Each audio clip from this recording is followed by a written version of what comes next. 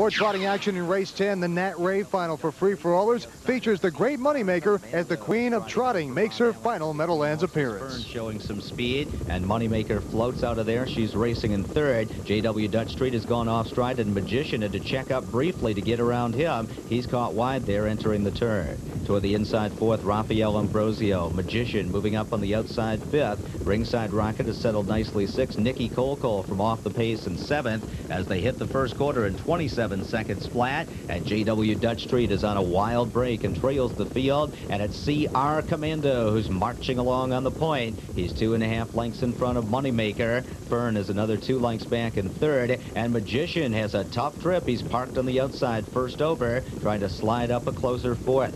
Raffaello Ambrosio locked in on the inside. Ringside Rocket picks up cover second over. Seventh is Nikki Kolkol. J.W. Dutch Street far behind at the half in 55-1. And C.R. Commando and Rod Allen well clear, 2.5 lengths in front. Moneymaker starts to pick it up now from second. And Wally Hennessey begins to edge closer with Moneymaker. Magician has been parked from the start. And Moneymaker will take her shot now with 3/8 to go. Ranging up alongside C.R. Commando. Magician is 2 lengths behind the champion mare on the outside third. Fern shuffled back fourth. Ringside Rocket setting up his late kick third over. And Moneymaker is on the lead at the top of the stretch. 3/4 in 1:24 flat. And Moneymaker and Wally Hennessey are pouring it on now. They're 5 lengths in front with 1/8 of a mile to come. Magician is all out second. Ringside Rocket and Nikki Kolkol trying to close in, but they're all chasing the Queen of Trotting. Moneymaker in her final Meadowlands appearance is striding home, and Moneymaker will do it. It's Moneymaker in the Nat Ray.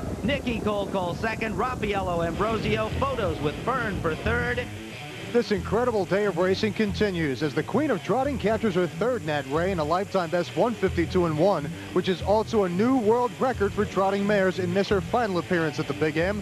The win puts the 7-year-old daughter of Speedy Crown over the $5 million mark in career earnings. She's already the richest standardbred of all time. Trainer Jimmy Takter has done a marvelous job with Moneymaker, owned by the Moneymaker stable of Connecticut. Wally Hennessey, the winning driver.